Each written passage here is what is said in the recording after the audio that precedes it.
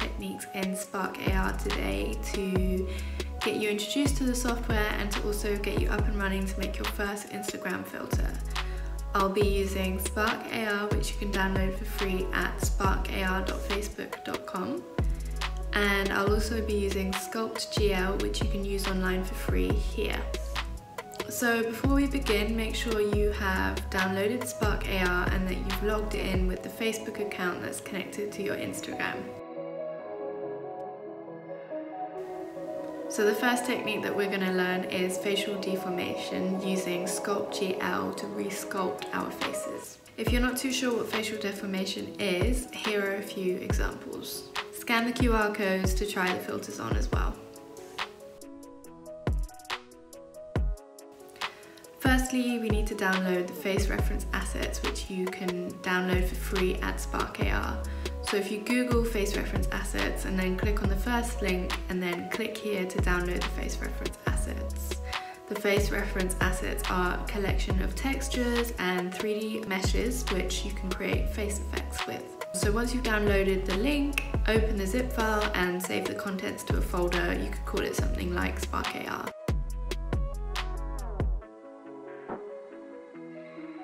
So now if you head to Sculpt GL, this is the link here, but you can also find the link in the description of this video below. First things first, we need to clear the scene. So if you go to Scene and then click Clear Scene. Now click Files and then Add. Navigate to where you saved your Spark AR folder, find Face Assets, then click Mesh. Select facemesh.obj instead of facemesh.fbx. It's really important you choose facemesh.obj. If you choose the other one, it's not going to show up in the scene in Sculpt GL. You should now see a face mesh in the scene. This is a 3D object which can be mapped to the face tracker in Spark AR. In Sculpt GL, we can use different tools to change the physical appearance of a face by sculpting this face mesh. The basic tools we recommend to start using are in the toolbar in the bottom right hand corner. If you click on the drop down menu, you'll see a lot of different options. These are your sculpting effects which you can use like a brush. They're fairly self-explanatory, so inflate makes the object that you're sculpting larger, twist manipulates the mesh in a circular motion, and smooth makes the mesh smoother and flatter. So you can also adjust the radius of the effect, which is basically just the brush size. This option is right below the tool tab in the bottom right hand corner. The last option that you have is to toggle symmetry on and off, which basically allows you to sculpt the face either symmetrically or either side separately. So this stage in the process can actually take quite a lot of experimentation, because what you can see in the scene here can actually look very different when it's actually mapped to a face in Spark AR.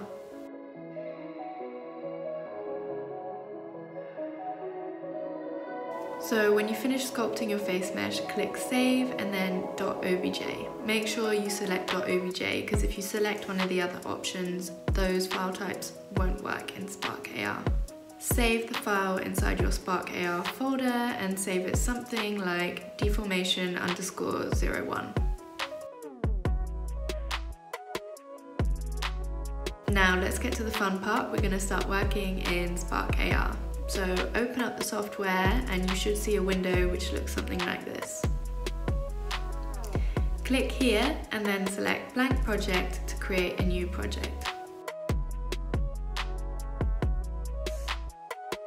So here we have the Scene tab, the Assets tab, the Properties tab, and the Simulator, which is where you'll be able to see your effect in progress. In the Assets tab, click Add Asset and Import from Computer.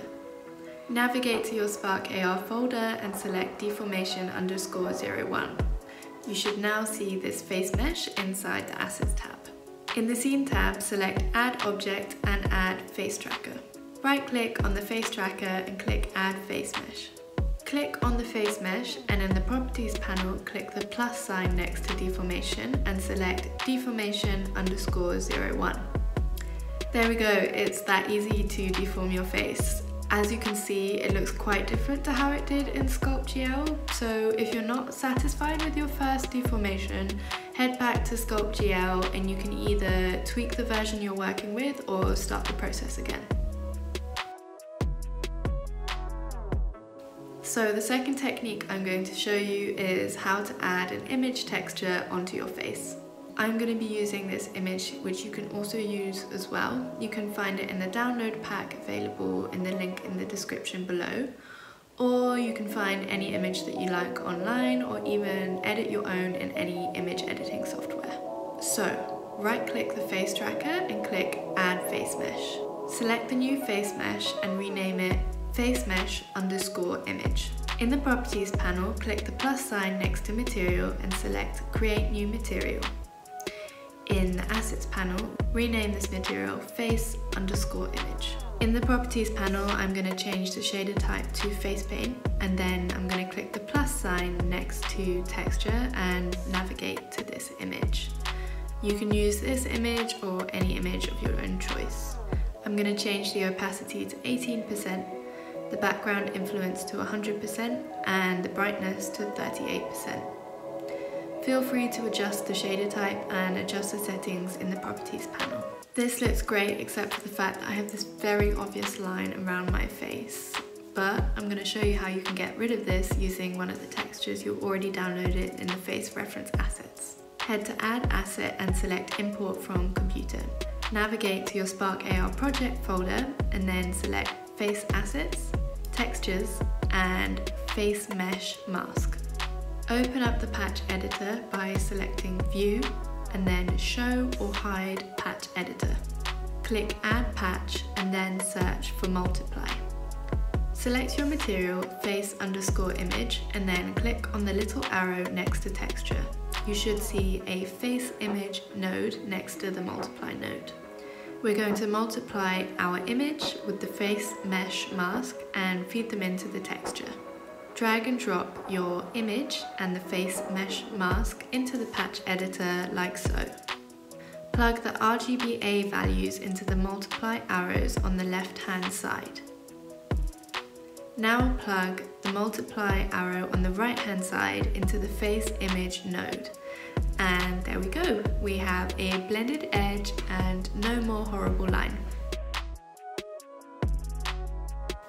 The third technique I'm going to show you is how to create a shiny or glossy face. You can use this in combination with the previous technique with the image texture on your face, or you can use it without, it's up to you. To create the glossy face, we're going to right click the face tracker in the Scene tab and select Add Face Mesh. In the Properties panel, untick Eyes and Mouth. Click the plus sign next to Materials and select Create New Material. In the Assets panel, rename this material Shiny Face. In the Properties panel, change the shader type to Physically Based. This shader type allows us to create a nice and realistic looking shine. We're going to be using the same asset that we used before to ensure that we have a nice and blended edge. Click Choose File next to Texture and select Face Mesh Mask. For now, adjust the metallic value to 100%, and in a minute we can play around with these different values. Tick the box next to Environment, and in the drop down next to Texture, select Search AR Library. I'm going to choose Forest Environment, but feel free to choose whichever one you like. This looks a bit intense, so I'm going to reduce the opacity. Feel free to play around with the blend modes and adjust the metallic and the roughness values until you find a balance that works for you.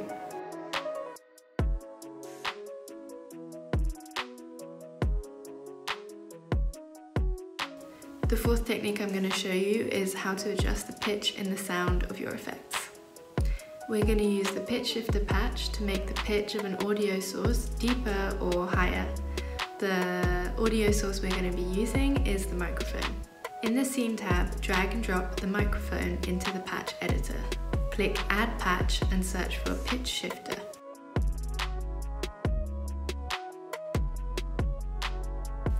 Then in the Scene tab, click Add Asset and insert Speaker. In the Properties panel, click the little tick next to Audio and a speaker node should appear in the patch editor. Connect the audio output from microphone into the audio input from the pitch shifter node. Now connect the audio output from the pitch shifter into the speaker input. To adjust the pitch, we can change the value of semi, which refers to semitones, between -12 and 12. -12 is very deep and 12 is very high. You can listen to the effect of the pitch shifter by testing the effect. Click the test on device icon, center app and center Instagram. Then you can record a video and listen back to hear the pitch shift. This is with a semitone adjustment of -5. This is with a semitone adjustment of 5.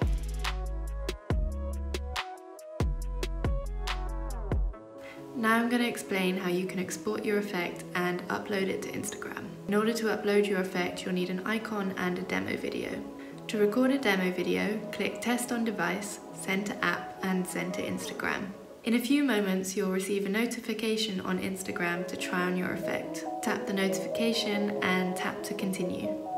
You can record a demo video by tapping and holding the icon.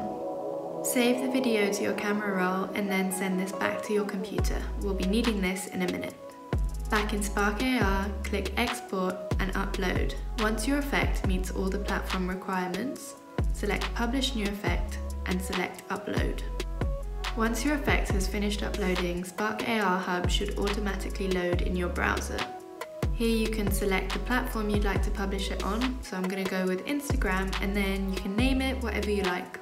You can select up to 4 different categories and then write a number of different keywords which best describe your effect. Make sure that the correct owner and Instagram account are selected.